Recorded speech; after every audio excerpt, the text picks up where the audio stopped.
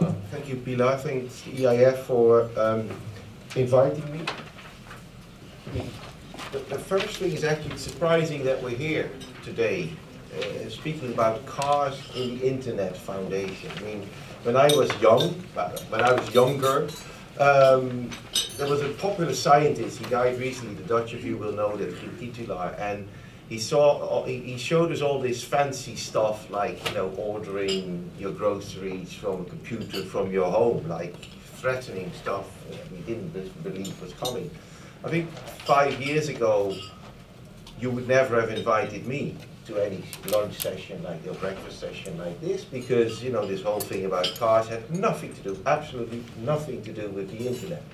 And I think that is one of the first changes that we've seen over the last couple of years, and I'm experiencing this as a relatively new head of unit, that the cars become sort of the center of what is happening. And why is that? Because I think precisely for the three reasons that Pilar mentioned. It's all about the digitization of industries, not only of those internet geeks being somewhere in a room or a garage doing all sorts of fancy stuff, but there's things that internet connects to the manufacturing world, and it's precisely through those three elements, the digitization of industry, the 5G and IoT developments, and the data economy, that we actually have a role to play in this discussion.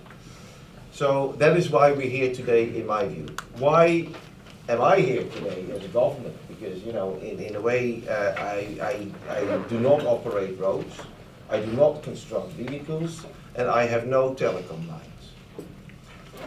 But there are a number of essential public policy issues that we are trying to address with these connected cars, as you could call it, in bureaucratic terms, call it cooperative, connected and automated mobility, because it's actually much more than just cars or driving. The first reason is road safety. I think Pilar mentioned that as well. Road safety will be enhanced by having, let's say, the cars driving themselves rather than you and me sitting in a car. I mean, we are the risk. We are actually the danger, not the cars. The second is environmental concerns, because we speak about the connected cars. They will be largely automated, but most likely they will also be largely electrical over time. Yeah. So these things converge, so there's an environmental dimension to this as well.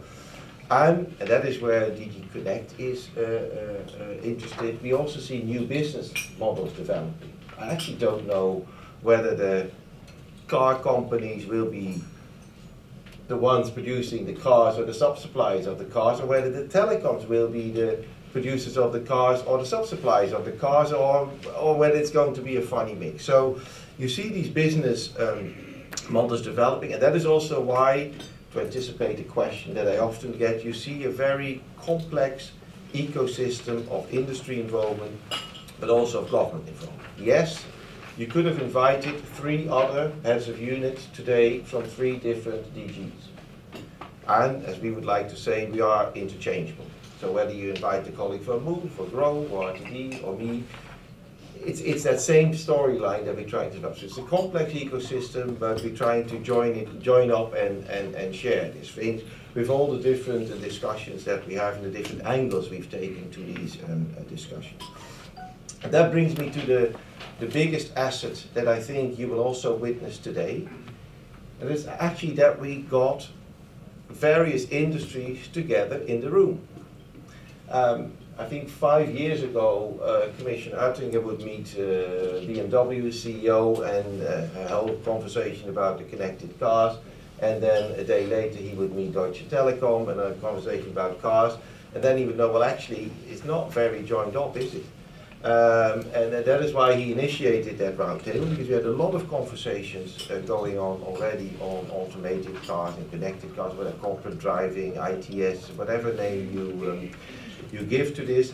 But I think the real power that I've seen over the last year, and I'm happy to step in at this stage actually, is the fact that industry has joined up. And that is not an easy task, because it's in a way, we think that it's industry and they're sort of out there, but they're different industries, and I come to the challenges later. So we've seen the European Automotive and Telecom Alliance coming to fruition recently. There's a 5G Automotive Alliance, and there's various bits and pieces coming together to actually say, let's get these things done on the ground. Recently, we were pleased to see that also the member states, who already have various conversations on these issues in various groups, I won't mention all of them, you probably know them better than I do, Sea Roads and what is it, the Field Operational Test Group, and there's various things coming together. But we actually said a digital day, digital is the new gold, or digital is the new oil, whatever you want to call this. It would be good if the member states witness what is happening in industry and say, we are willing to sign up and assist you in getting real tests going on the ground and see how we can work the regulation around it. So I think that was a real success. It's also the first challenge I would like to mention. And that is, and we're not there yet, and that is my call to industries, my call to members. Say we do all these tests, and I look at the country I know best, the Netherlands, and then they test 5G in the north, and they have a corridor in the south, and they do automated driving in a city that's not connected to any of those two.